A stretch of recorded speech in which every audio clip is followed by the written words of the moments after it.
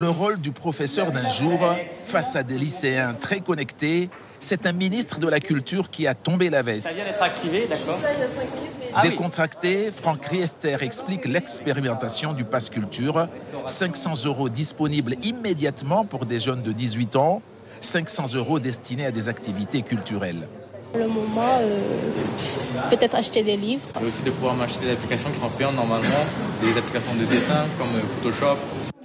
Outre-mer, la Guyane est le seul département où le Pass Culture est expérimenté.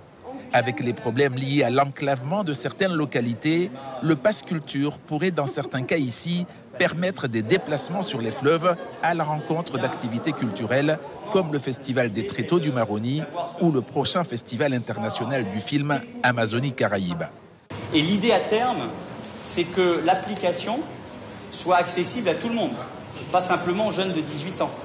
Une application qui géocalise les offres culturelles, une fenêtre sur le savoir, l'outil séduit la jeunesse. Suivez l'info sur Guyane la Première, télé, radio et Internet.